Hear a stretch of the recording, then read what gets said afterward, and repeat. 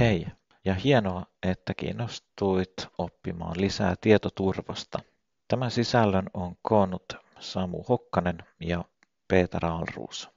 Tietoturva on haastava ja vaikea ylläpitää, ja sen kuvastaa muun muassa nämä seuraavat numerot.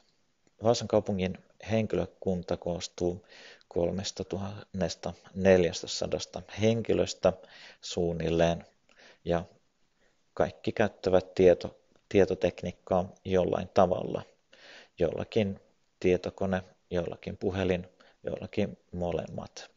Kaupunki palvelee myös asukkaitaan, joita on 67 000 suunnilleen. Kiinteistöjä taas on 400 000 neliötä, ja näissä on joko langallinen tai langaton verkko tai sekä että. Tietokoneita on 14 000, mobiililaitteita noin puolet siitä, ja IT-järjestelmiä on yli 500.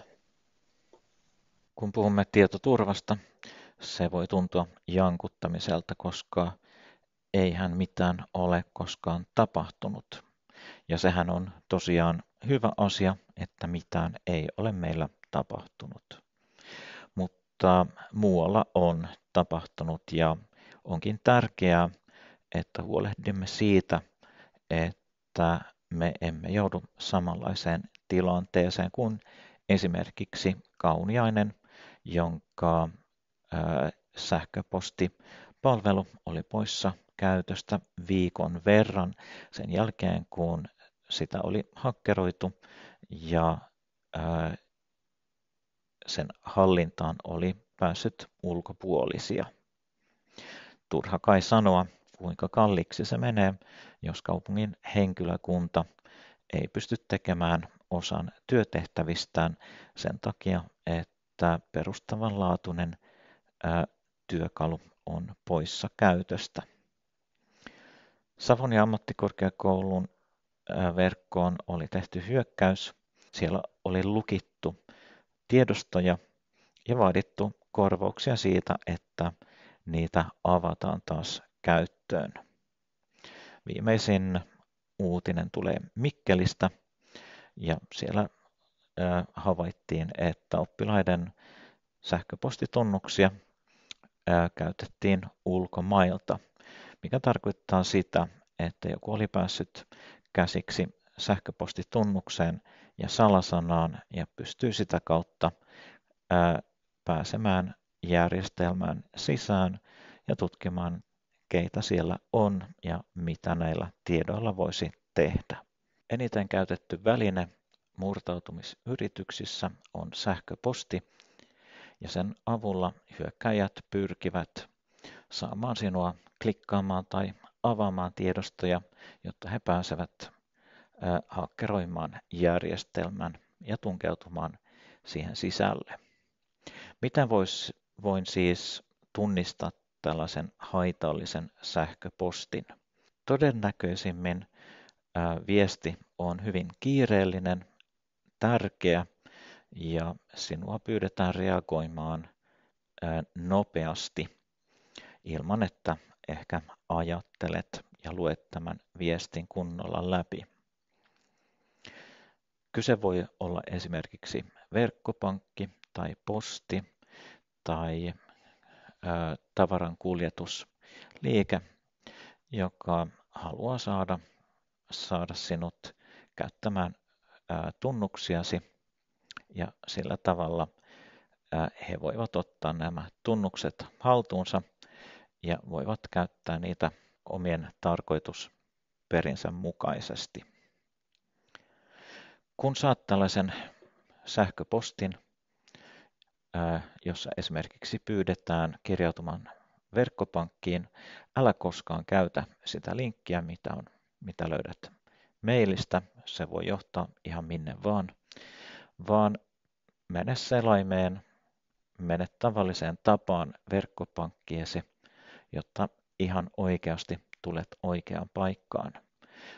Jos on joku tärkeä kiireellinen viesti, se löytyy takuulla sieltä järjestelmästä.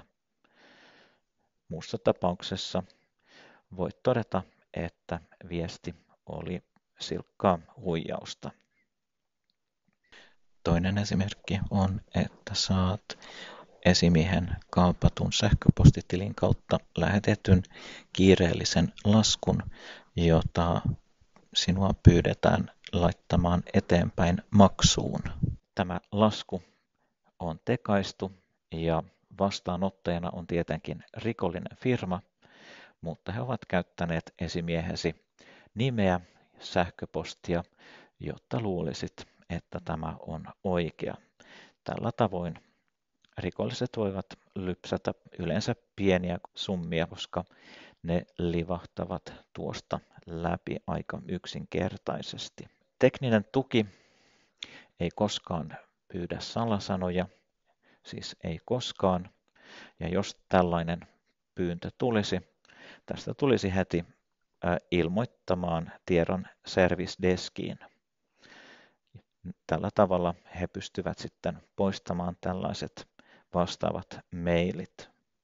Jos olet kuitenkin avannut jotain liitettä tai klikannut jotain linkkiä, joka johtaa arveluttavaan paikkaan, soita heti tiedon service deskiin. He voivat ehkä korjata tämän tilanteen ja estää, että tämä haittaohjelma, tämä linkki leviää verkon kautta laajemmin. Ja tässä esimerkki, mihin murrettu sähköpostitili voi johtaa. Maili itsessään ei ole kovin luotettavan tuntuinen, mutta tärkeämpää on lähettäjä. Vamian henkilökunnalle pystyy lähettämään ainoastaan Vamian henkilökunnassa oleva henkilö. Ja tämä siis tarkoittaa sitä, että jonkun Vamian henkilökunnan sähköpostitili on murrettu ja sitä kautta tuntemattomat ovat lähettäneet tällaisen mailin. Ja tässä näemme esimerkin laskuhuijauksesta. Tässä näyttää siltä, että Tietoturva olisi lähettänyt kiireisen laskun hoidettavaksi ja sen saa auki klikkaamalla tuota linkkiä. Aina kun näitä linkkejä tulee, niitä voi tarkistaa aika yksinkertaisella tavalla. Vie hiiren nuoli tämän linkin päälle, älä napsauta ja odota, kunnes selaimesta riippuen siihen tulee joko tällainen laatikko, missä on se itse oikea linkki, tai statusriviin, joka yleensä sitten on selaimen alareunassa. Kun tämän tekee, näemme, että Tietoturva olisi laittanut linkin, joka johtaa yleiselle Google Sites-sivustolle, ja he tietysti keräisivät salasanasi sieltä. Ja sehän on aika huono juttu, jos sinä olet sellainen henkilö, jolla on oikeus maksattaa laskuja, niin sinun tunnuksillasi voisi tehdä aika paljon pahaa.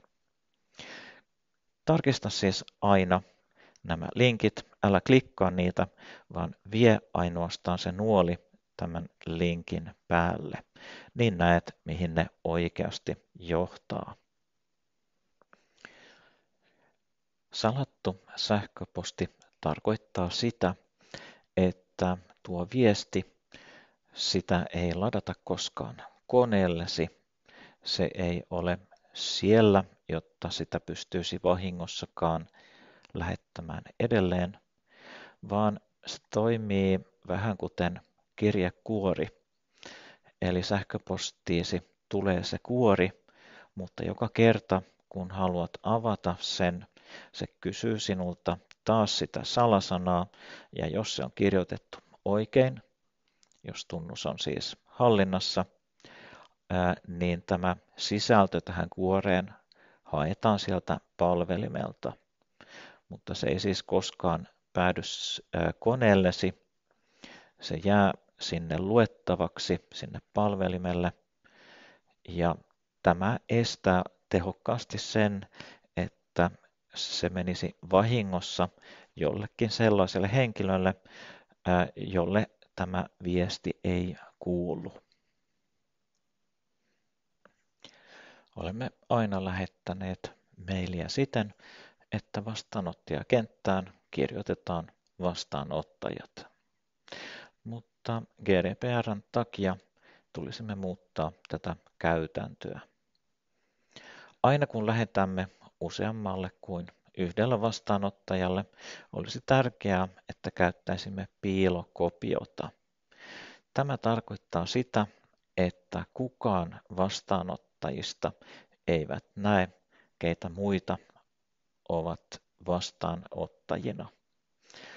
Ja on helppo keksiä niitä tilanteita, milloin ei sovi, että muut tietävät, mistä mailista on kyse. Yksi tällainen tilanne voisi olla, että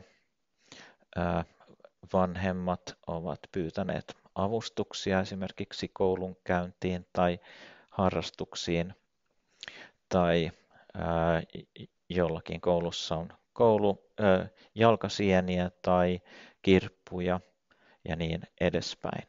Eli tällaiset tiedot tulisi käsitellä sillä tavalla, että kenenkään henkilötietoja ei tässä tule ilmi.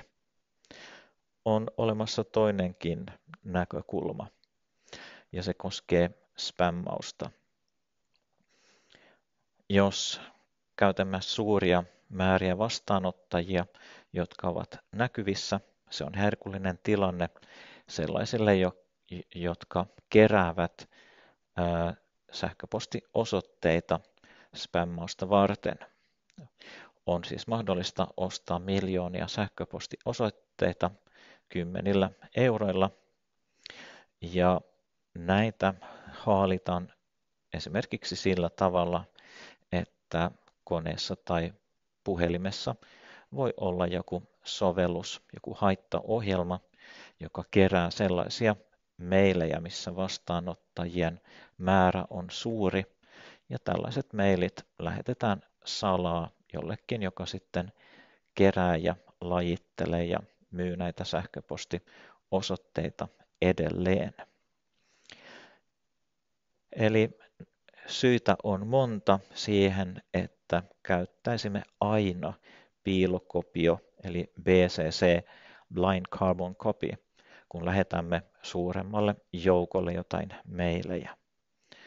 No, joskus voi olla niinkin, että on tärkeää, että kaikki vastaanottajat tietävät, ketkä kaikki saavat näitä mailejä, mutta siinä tapauksessa suositus on, että itse viestiin kirjoitetaan, että nyt vastaanottajina ovat nämä ja nämä henkilöt, mutta ei niin, että käytetään sähköpostiosoitteita, jotka ovat henkilötietoja tähän viestiin, vaan kerrotaan vaan, ketkä ovat vastaanottajina, ja sen ymmärtävät vastaanottajat sitten itse.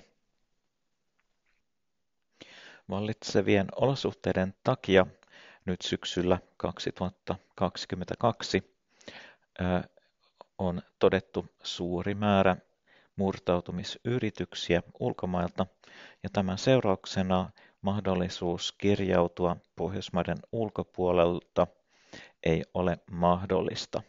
Tällä tavoin pyrimme siis vähentämään sitä riskiä, että järjestelmiin voisi tunkeutua joillakin salasanoilla.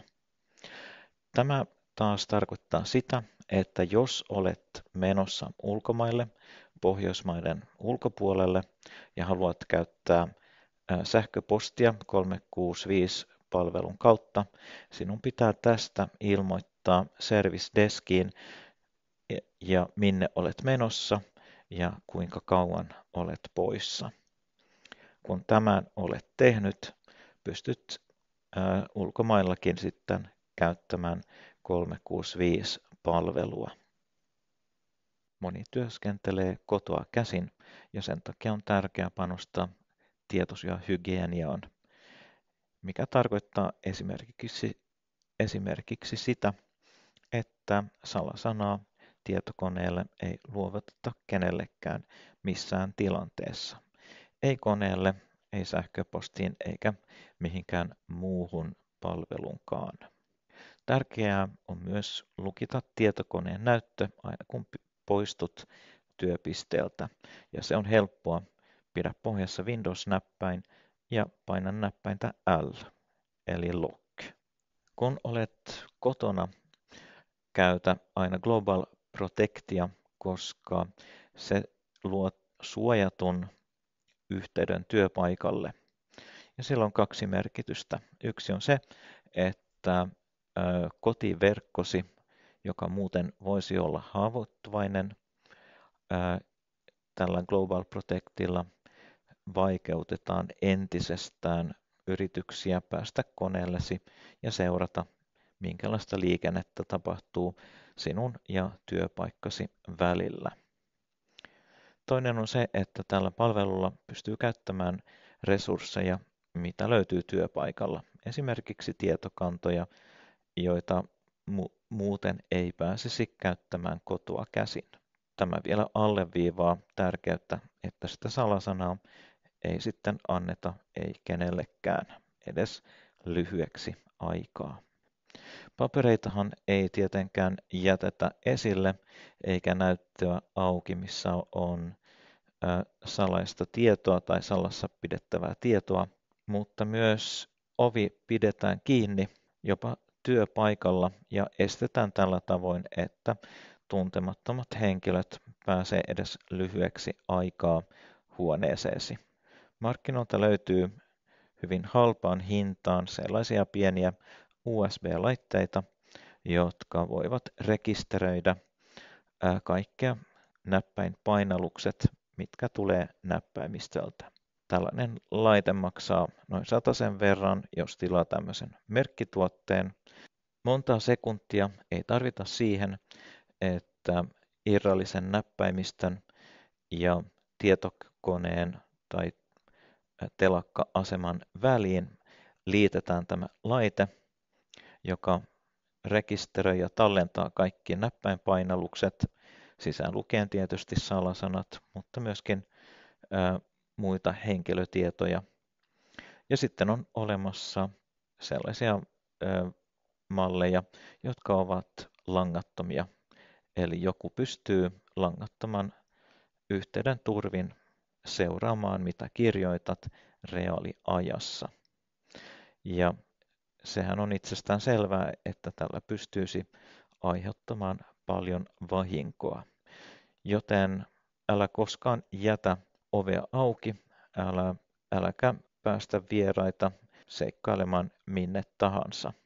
Tämä kuva ei valitettavasti ole tekaistu, vaan käytöstä poistunut kone tuli meille rammutettavaksi ja sen kyljessä oli lappu teipattu kiinni, jossa oli käyttäjätunnus ja salasana. Ja näin ei todellakaan pitäisi toimia. Mutta katsotaan nyt 8 vinkkiä parempiin salasanoihin. Salasanat voi hakkeroida 2 eri tavalla, joko koneellisesti niin, että tietokoneohjelma testaa tunnettuja sanoja ja yhdistelemällä, ja jos tällainen tavallinen sana on käytettävissä, niin sen nopeammin tämä botti pystyy selvittämään salasanasi. Tämä taas tarkoittaa sitä, että mitä pidempi salasana on, sitä turvallisempi, koska pidempi salasana kestää kauemmin aikaa, jos botti on selvittämässä sitä. Toinen hakkerointitapa on sitten tuo inhimillinen virhe, eli käytät sitä salasanaa sillä tavalla, että joku pääsee siihen käsiksi. Pitkä salasana voi olla vaikea muistaa, mutta voit tosiaan keksiä pitkän salasanan, joka sinun on helppo muistaa, mutta toisen vaikea arvata.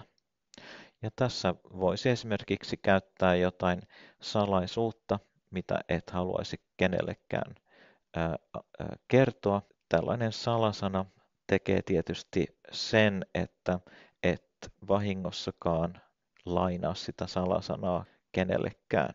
Pitkässä salasanassa sinun tulisi käyttää isoja, pieniä ja erikoismerkkejä. Ja moni käyttää smileja, jokut käyttää numeroita kirjaimien sijaan. Esimerkiksi A näyttää vähän neloselta. Ja 5. kohta, voit käyttää salasanassasi kirjoitusvirheitä tai jopa murretta. Bottihan käyttää oikein kirjoitettuja ja tunnettuja sanoja, mutta jos käytät murretta, muistat sen toki itse helposti, mutta botti ei tule koskaan kokeilemaankaan näitä sanoja. Jokaiseen palveluun tulisi tehdä oma uniikki salasana. Se ei tietysti tarkoita sitä, että sinulla pitäisi olla kokonaan erilaisia salasanoja joka paikkaan. Sinulla voi olla osa salasanasta on tuttu tunnettu, jota käytät joka paikassa, mutta yhdistelemällä jotain muuta, esimerkiksi palvelun kirjaimia, saat sitten uniikkeja salasanoja. On erityisen tärkeää panostaa sellaisiin palveluihin, mitä käytät salasanojen palautukseen. Kaikkihan kirjautuvat moneen eri paikkaan, luodaan tunnuksia ja jokaisessa pyydetään kirjoittamaan sellainen sähköposti, johon liitetään tämä palautustoiminto. Eli kun salasana on unohtunut, niin mihin osoitteeseen se palautetaan. Otetaanpa vaikka esimerkkinä PayPal. Ja minulla on palautusosoitteena Gmail. Jos joku haluaisi hakkeroida PayPal-tilini ja viedä sieltä ihan oikeaa rahaa, niin se onnistuisi sillä tavalla, että rikollinen hakkeroi ensin Gmail-tilini, jos hän tietää, että käytän Gmail-osoitetta tässä PayPal-palvelussa.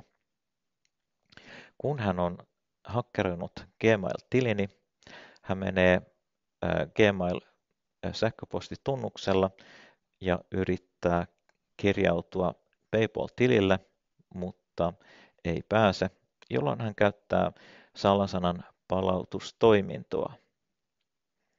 Ja jos hän on hakkeroinut Gmail-tilini, hän saa uuden väliaikaisen salasanan PayPal-tilille ja tämän avulla hän kirjautuu PayPal-tililleni, hän muuttaa salasanani ja pystyy käyttämään luottokorttiani ilman, että pystyn nopealla aikavälillä tekemään sille yhtään mitään. Tämän takia minulla on Gmailissa erityisen hyvä suojaus ja käytän itse multifactor-autentikointia, mikä tarkoittaa sitä, että ei riitä, että sinulla on ainoastaan tunnus ja salasana, vaan sinulla pitää olla vielä toinen tapa autentikoida ja se on yleensä puhelin.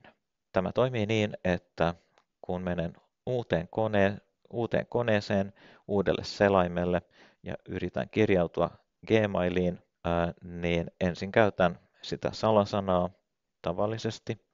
Ja jos tämä toimii, puhelimeen tulee lyhyt SMS-viesti ja siinä numerokoodi, jonka kirjoitan tähän Gmail-tilille.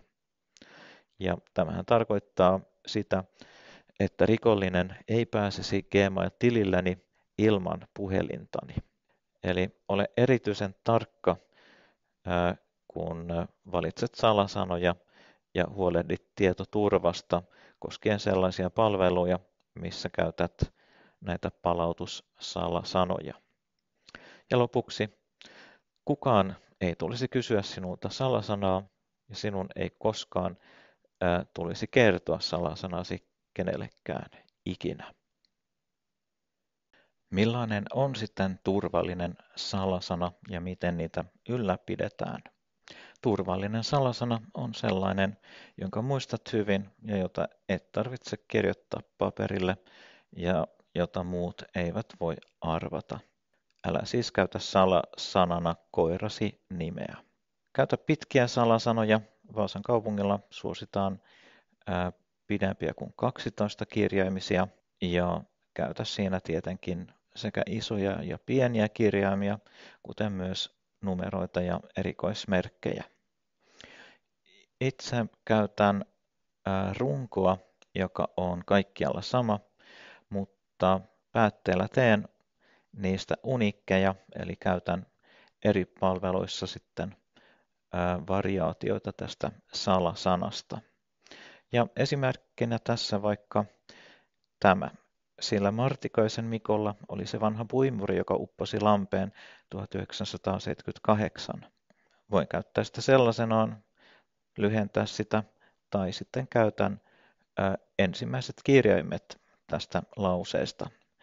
SMMOSVJUL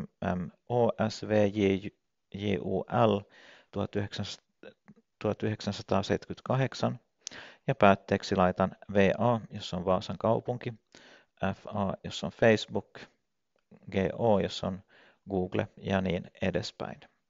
Pääte voi olla VSA, voi olla edu, voi olla FB, jos kyse on Facebookista, tai ihan joku toinen logiikka. Mutta tärkeintä on se, että muistat tämän logiikan, koska sillä tavalla pystyt ylläpitämään ja muistat näitä hyvin, ja mitä pidempiä ja monimutkaisempia, sitä vaikeampaa on muiden arvata ja selvittää salasanasi. Sosiaalinen media ei tietenkään kuule kenenkään työn kuvaan, mutta koska me käytämme sitä, se liittyy tähän kokonaiskuvaan datasuojahygieniasta. Ja sen takia kannattaa uhrata hetki sille. Jokainen meistä on varmaan nähnyt arvontasivuja esimerkiksi Facebookissa, ja siinä on arvattu luksusautoja, jotka on jonkun pienen naarmun takia annettu pois. No, tällaistahan ei koskaan tapahdu, eikä kukaan voita näitä isoja kalliita asuntovaunoja, jotka ovat valmistettu Australiassa. Ne ovat netistä lainattuja ja niillä saadaan kiinnitettyä huomiotasi siinä määrin, että annat tietoja itsestäsi tällaiselle ryhmälle, jonka alkuperää et tiedä. Minkä takia näitä ryhmiä sitten tehdään? Minkä takia nähdään vaiva, että saataisiin tuhansia käyttäjiä jättämään yhteystietonsa? No, vastaus on aika yksinkertainen.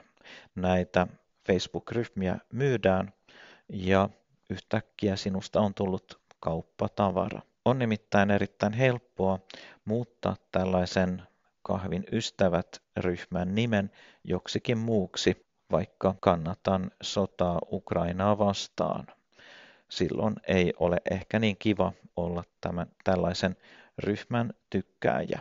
Henkilötietoja kerätään myöskin mainostajille ja muihin tarkoituksiin, ja pahimmassa tapauksessa olet myöskin sallinut, että ystäviesi nimet ja tiedot kerätään näillä samoilla alustoilla. Arvontasivulla ei koskaan arvota mitään arvokasta. Autoja ei anneta pois, ei asuntovaunuja, ei mitkään tällaiset kymmenien tuhansien arvoiset tavarat. Korkeintaan voit saada auton viikon lopuksi. Tässä pätee hyvin tuo sanonta, jos jokin vaikuttaa liian hyvältä ollakseen totta, ei se sitä ole. Meillä on jokaisella ollut ystävä Facebookissa, joka on ilmoittanut, että hän on kadottanut salasanansa ja luonut uuden profiilin.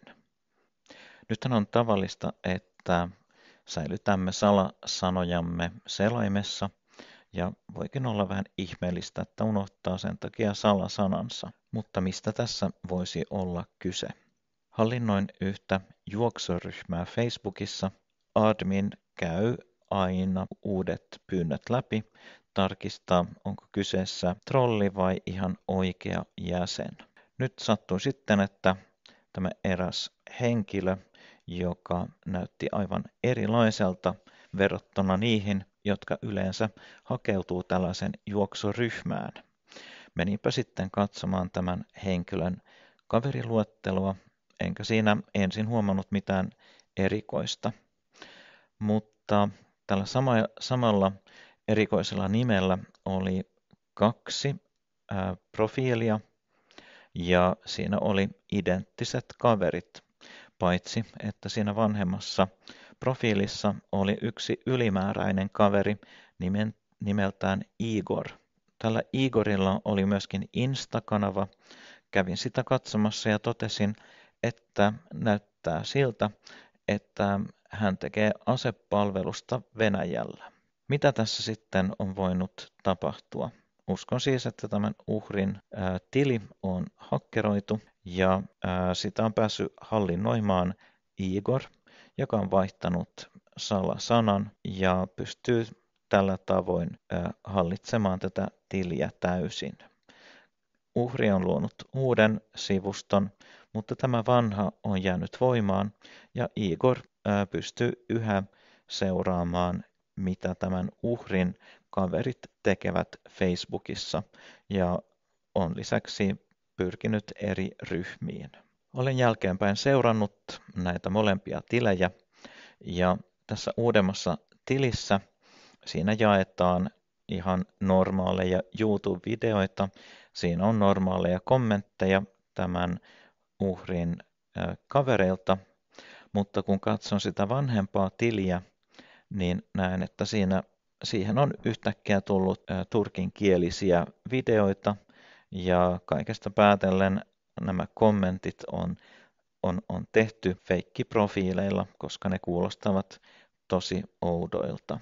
Jos sinulla on kaveri, joka ilmoittaa, että hän on luonut uuden profiilin, mene poistamaan tämä vanha profiili kaverilistaltasi, jos et halua riskeerata, että joku ulkopuolinen seuraa, mitä teet Facebookissa. Tähän saakka on ollut suhteellisen helppoa ottaa uusia sovelluksia ja sivustoja käyttöön.